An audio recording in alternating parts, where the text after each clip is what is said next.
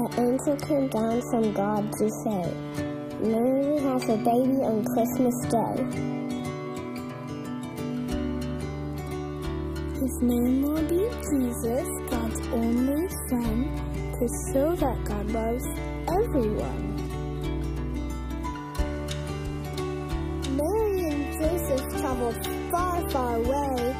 When they got to Bethlehem, there was no place to stay.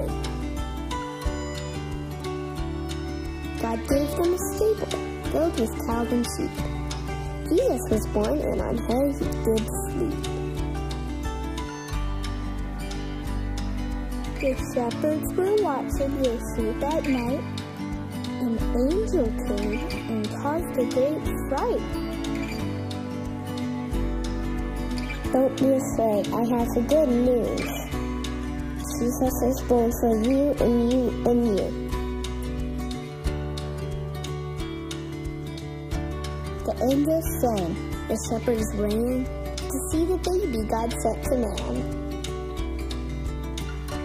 It was the best news they had ever heard. They hurried off to spread the word. The wise men came following a special star. All the way to Jesus, they came from afar. They knocked on his door, then knelt on the floor, and worshipped the one we all should adore.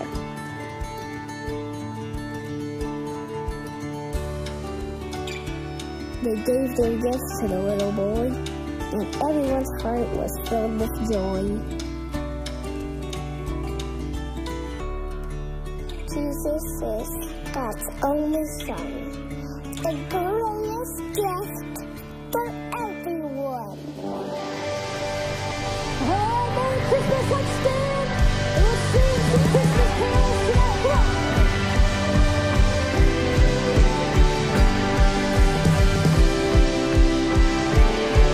Every heart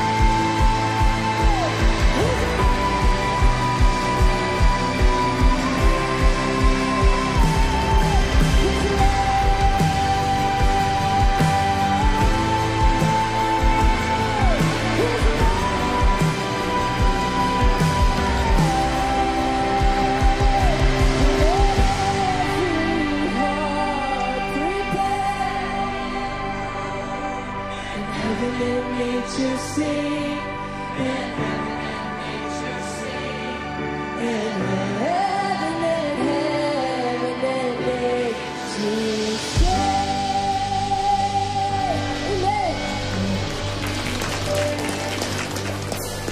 Good evening and Merry Christmas, everybody. You can be seated just for a moment. Welcome to LifePoint Christian Church. If you're here for the first time, my name is Phil. I'm the lead pastor here, and I am so thrilled to see you here this evening. I'm thrilled to see some new faces. Thank you for joining us.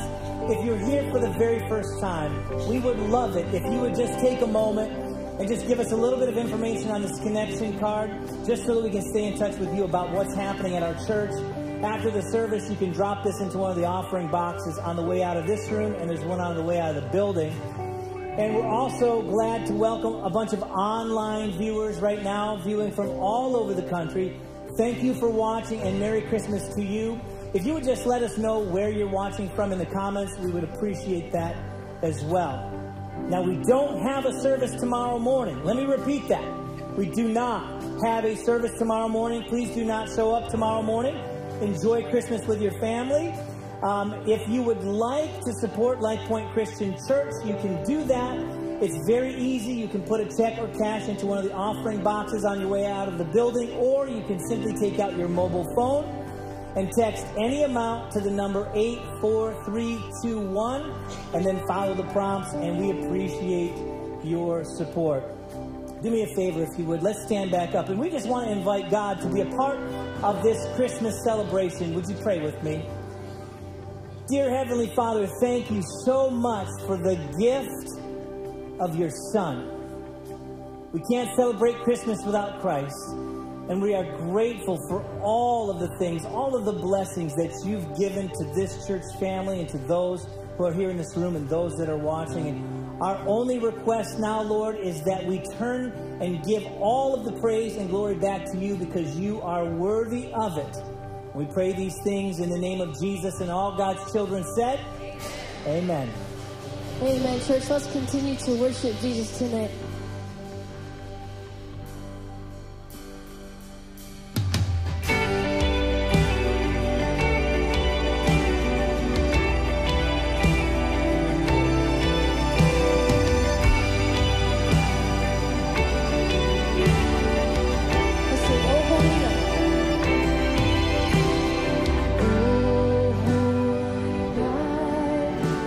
Stars are brightly shining.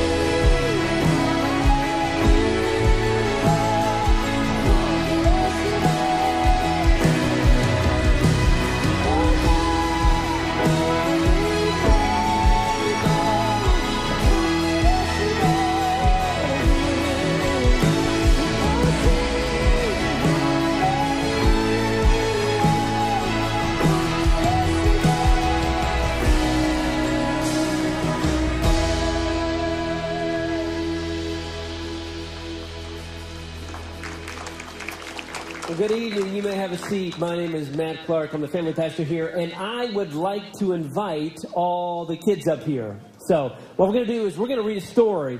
So if you are 5th grade and below, we would love for you to come up here and join us on stage. Come on up. Mrs. Clark will be up here as well. And you get to come right on the stage, right here. Yeah, come on. Shove those kids up here. You guys have a seat right here. So I want to show you this book. Oh, man. You got an elf? That is so cool. Yeah. Oh, man, you guys look great. There's a mix between Christmas and PJs. This is awesome. I should have worn my PJs, too.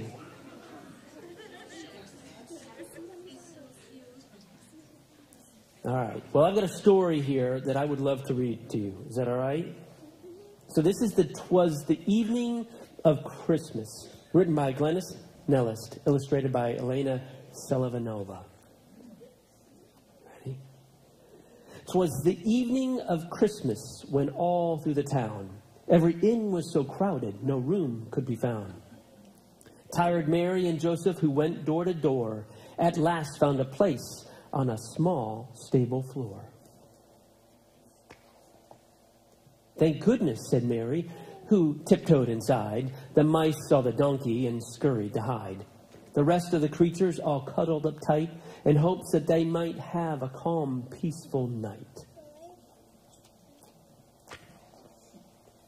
The pigeons were nestled all snug in their beds, while visions of breadcrumbs danced in their heads. The cows closed their eyes, and the oxen lay down. The doves cooed so gently, the lambs made no sound. The moon through the trees was just starting to glow, with a glimmer of light on the stable below, when, quite by surprise, came a newborn baby's cry that woke all the animals sleeping nearby. Up jumped the cows and the oxen and sheep. Up popped the pigeons, aroused from their sleep. They all came to gaze at the small baby boy as his mama and papa hugged him with joy. Now donkeys, now cows, now pigeons and sheep, now oxen and mice in the manger did peep. His eyes, how they twinkled, his dimples so sweet, as they nuzzled his fingers and cute little feet.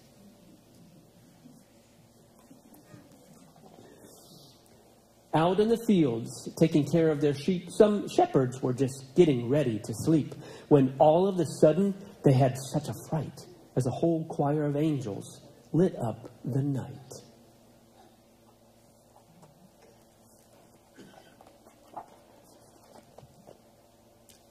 But the song of the angels, the words that they said, soon let the men know they had nothing to dread. Dear shepherds, it's wonderful news that we bring. A Savior is born. He is Jesus the King. They ran to the stable, peeked through the door, and saw something never imagined before. There in a manger, a baby boy lay. No blankets, no pillow, his bed made of hay. Ooh. And to that small stable came 3 splendid kings, with gifts for the baby, all beautiful things. They jumped from their camels and knelt at his feet, with their frankincense gold and myrrh that smelled sweet. The stable was filled with wonderful light, as stars above Bethlehem twinkled so bright. And high in the heavens God whispered, "My son, you'll bring hope to the world and love everyone."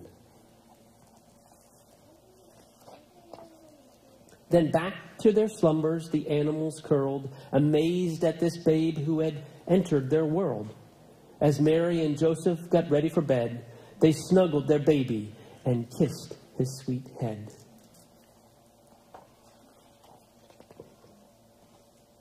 As Mary laid Jesus asleep in the hay, she thought about all that had happened that day.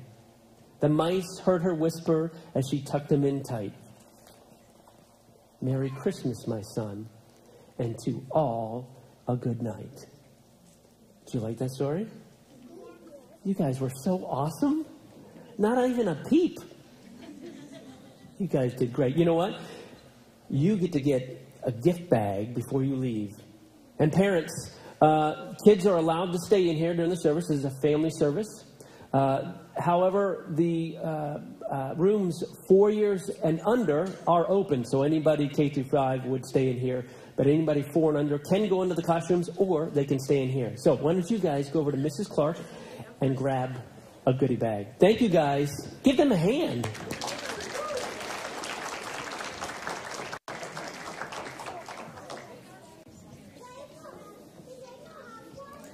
Well, while they're gathering their goodie bags there, I wanted to share with you briefly, for the family ministry, if you don't have a bulletin, please grab one before you leave. We are about shared family experiences here with mom, dad, kids. And so we have a Building Strong Families with all the events, from our daddy-daughter dance that we hold here to our family camp where the entire family goes. And then we have stuff for teenagers as well. So we would love for you to take these and gather this information so that you can come back and join us at another time. We come to the time of communion during the service. And so this is a time where we remember what Christ has done for us, the fact that he died for us and then he resurrected. And so in a moment, if you haven't done so already, for those of you who are online and those of you who are in the building here, we have a little communion kit that we have. If you didn't pick one up at the door, feel free to raise your hand. And there's some, actually my mother and father-in-law will hand you some. They're back here. They'll hand you some kits. If you haven't, just sneak your hand up and they'll give you that. Because what we do every week is we gather together and we celebrate communion together as a family. And we partake with the bread and the juice. So in keeping with the story, I decided to write a communion poem.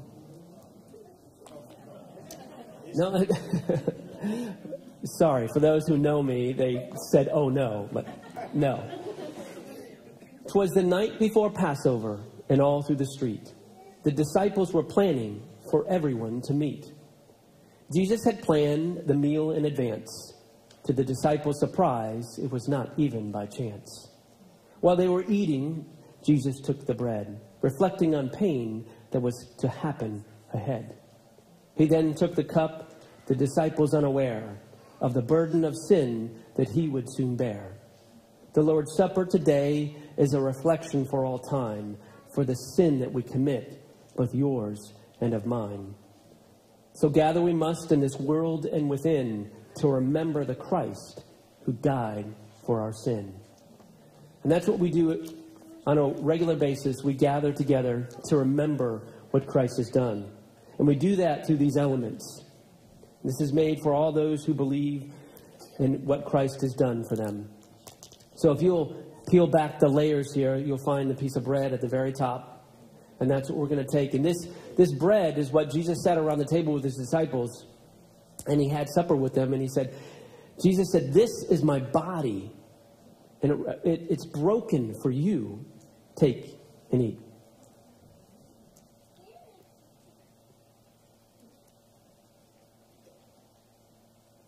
And then there's another layer there of juice. And as you peel that back, he said, this is the blood that was shed for you, for the forgiveness of sins. Take and drink.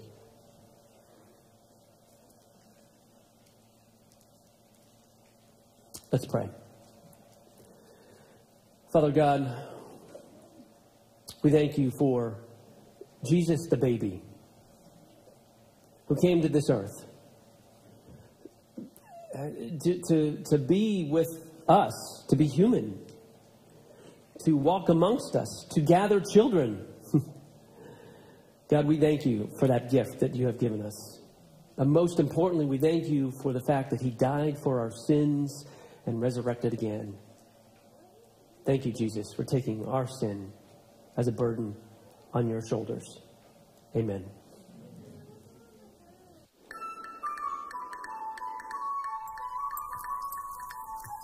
I wonder what it would be like to be born in a manger. Yeah. Wonder whatever happened to baby Jesus. He grew up. What? Wait.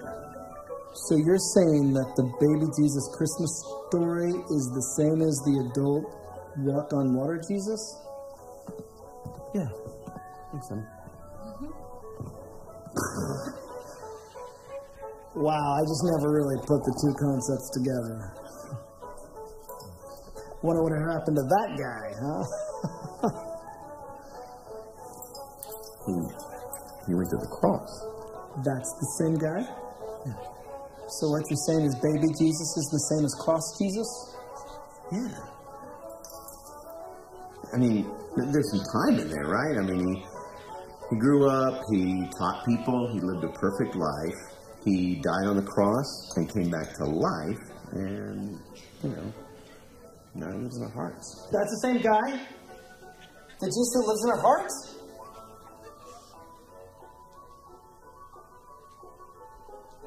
Okay, I was really... Oh, wow.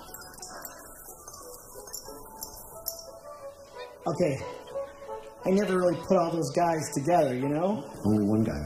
I'll tell you this. Here's an idea. Maybe we stop just making Christmas all just this once-a-year isolated thing, but we make it an ongoing story about the salvation in our hearts and lives. That's the idea.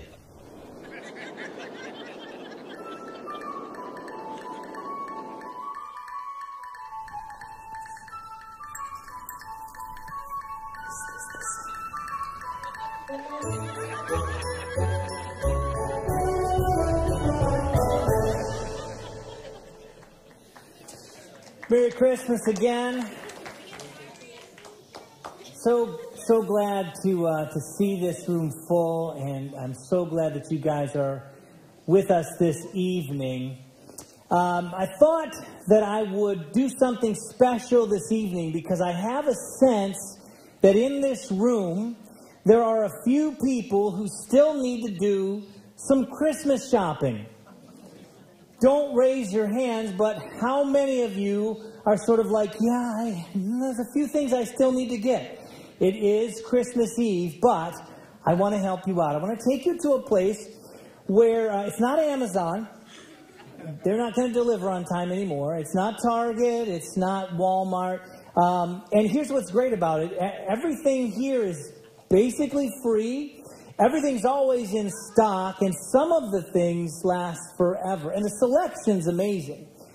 What I want to do is take you to the Bible, which has some great last-minute gift ideas. So let's go shopping this evening. We'll start down the aisle of Ephesians and look at chapter 4, verse 32. And it says, "Be kind to one another, tender-hearted, forgiving one another, as God in Christ forgave you." You can pick up right now, today, on sale, the gift of forgiveness. And the gift of forgiveness is great. I'm going to tell you why. 3 reasons. Number 1, everybody needs the gift of forgiveness. Amen? Raise your hand if you've received the gift of forgiveness. Everyone needs it. It's also good because it does as much good for the person who gives the gift as the person who receives the gift.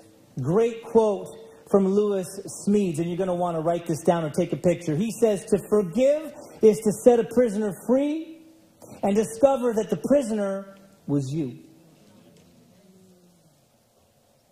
The other reason why forgiveness is such a great gift, are you ready for this? Is it's totally okay to regift it. You can give forgiveness over and over and over again. When the disciples went to Jesus and they asked him how many times they would be able to regift forgiveness, Peter said, "Can we regift it 7 times? And Jesus said, "No, 70 times 7.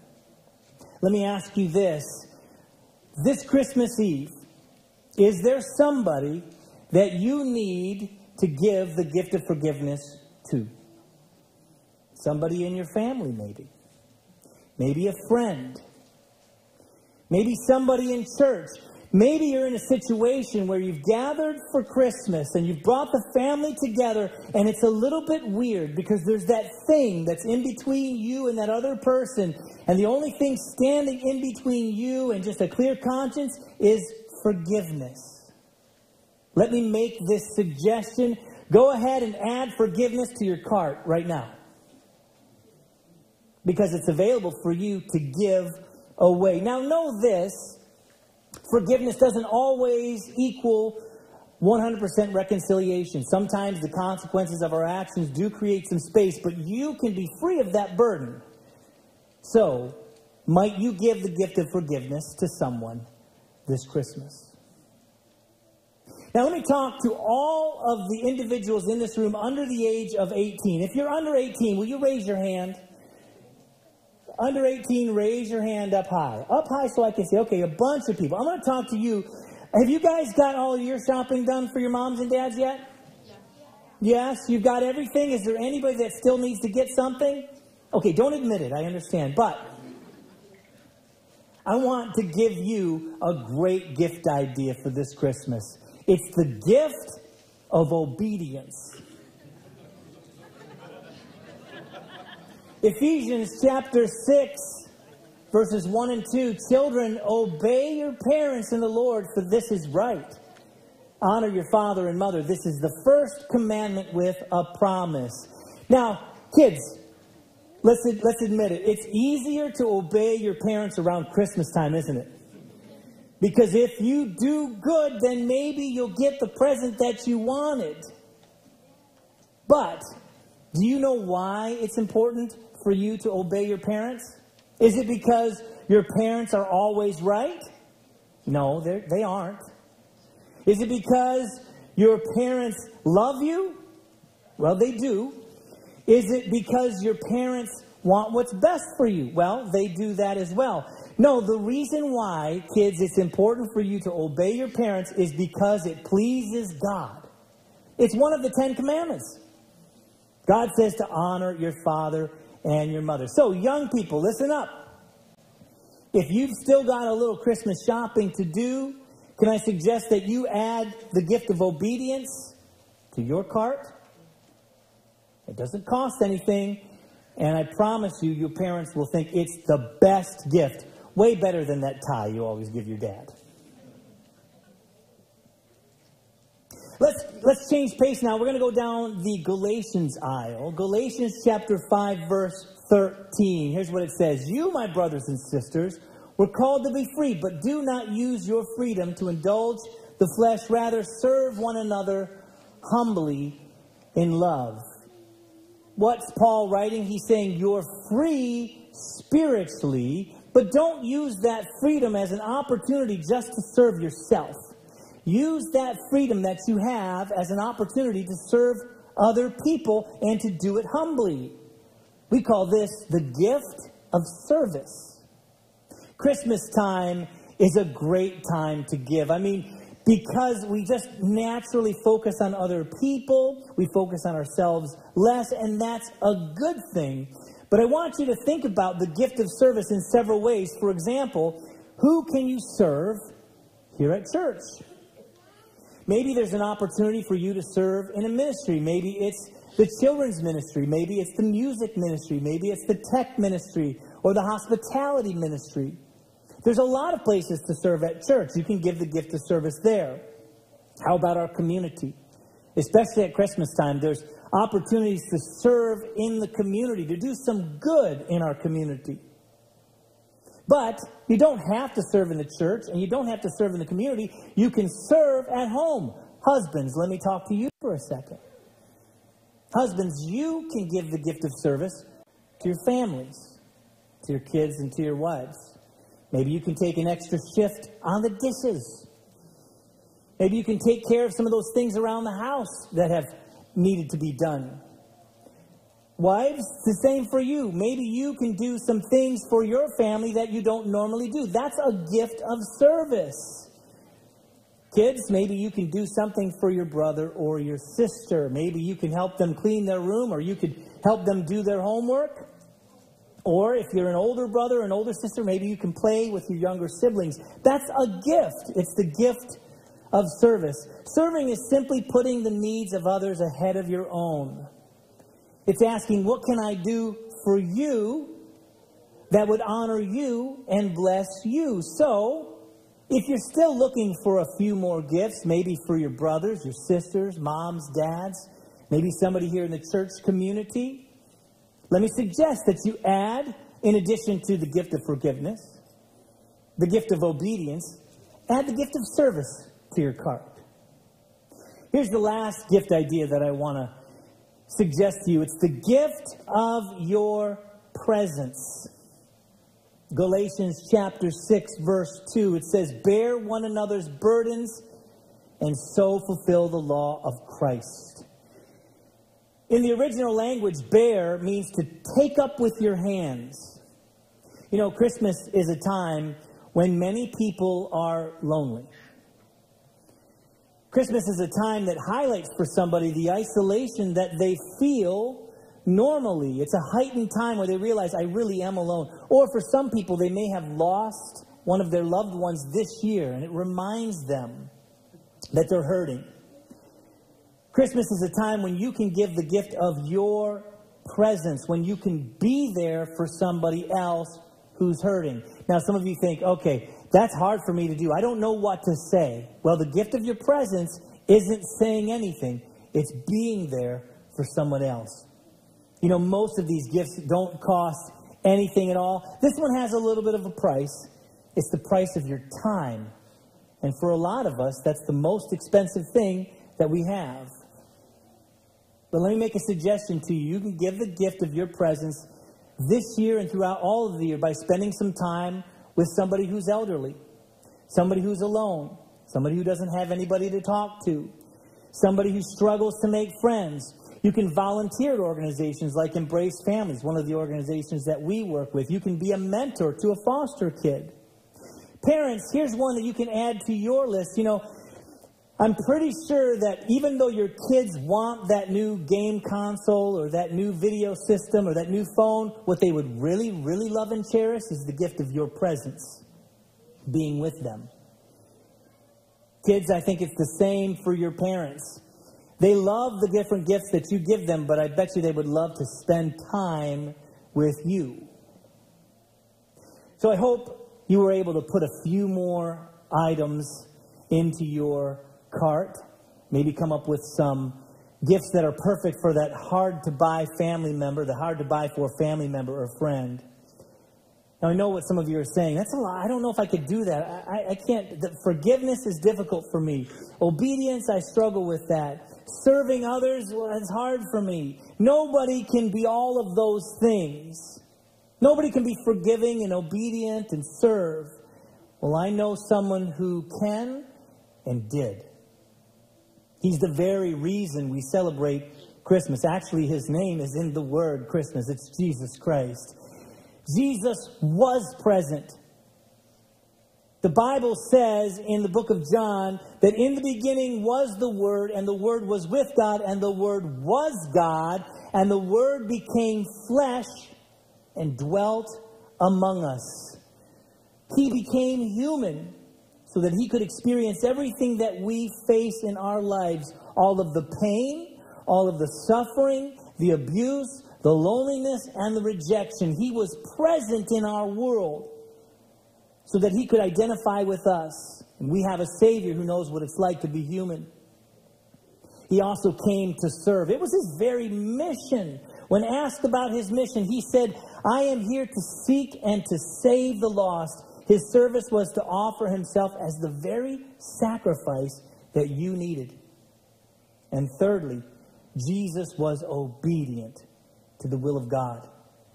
Philippians chapter 2 says, in being found in human form, he humbled himself by becoming obedient to the point of death, even death on a cross.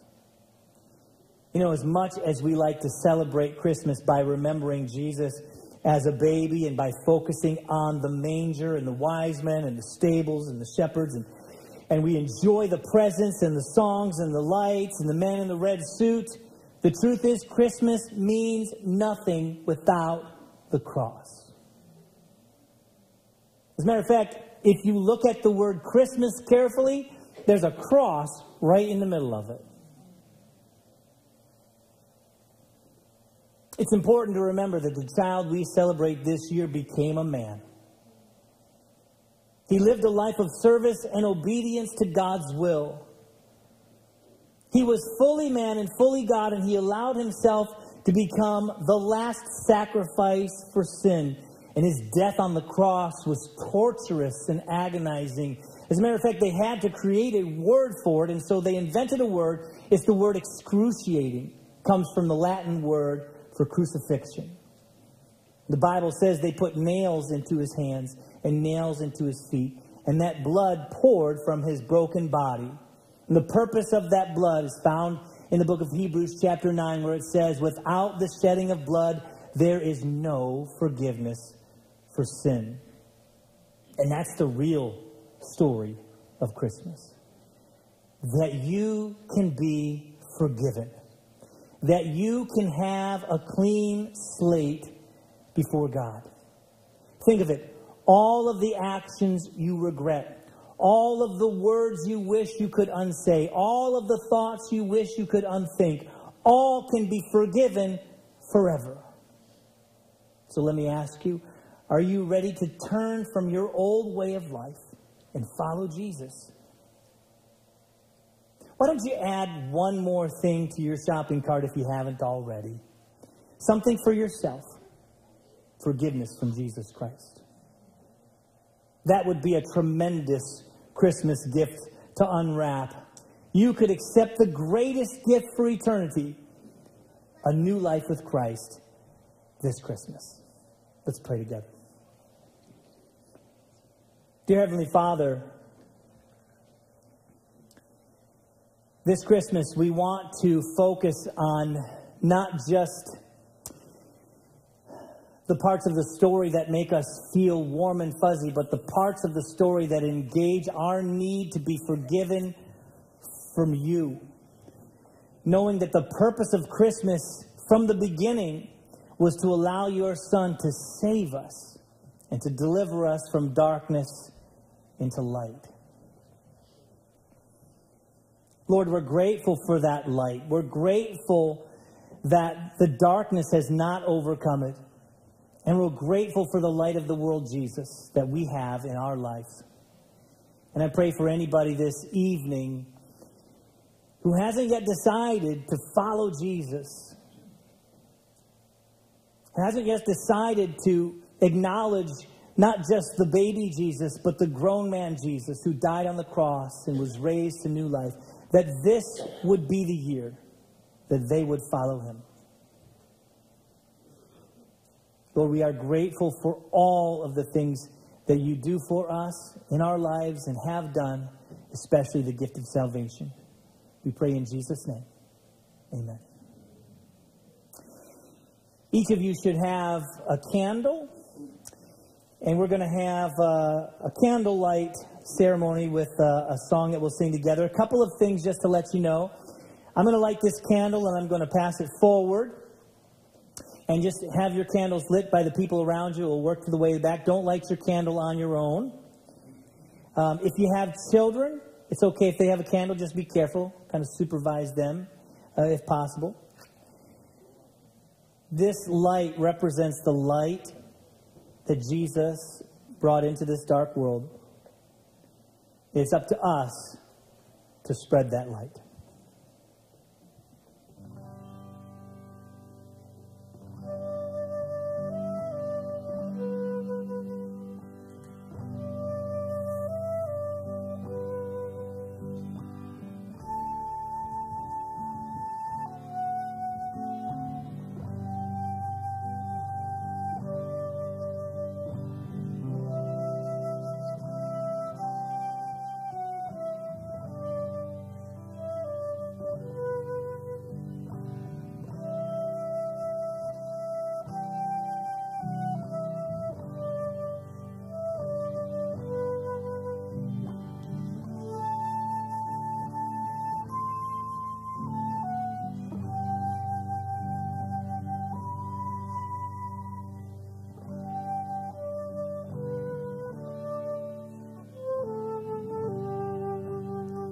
Church, let's stand and sing this together. Silent night, holy night, all is calm, all is bright, round yon virgin mother and child.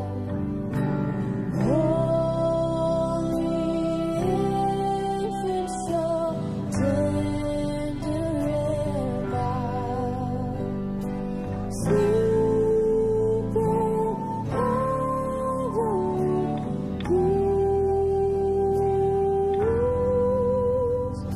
sleep in heavenly peace.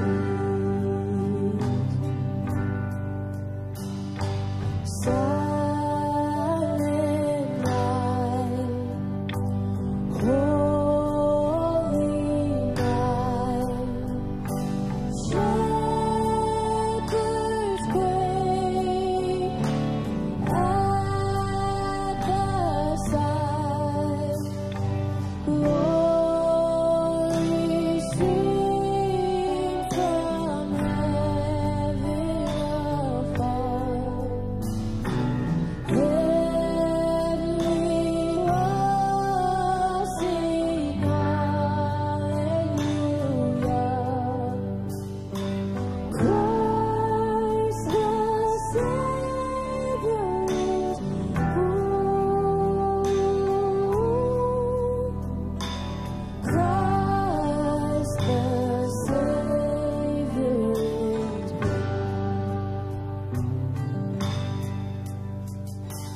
silent night, holy night, Son of God, love's pure light, radiant beams from high holy faith. With the dawn of redeeming light, Jesus, Lord upon blood, Jesus, Lord upon blood. Let's sing this first verse again, just the voices.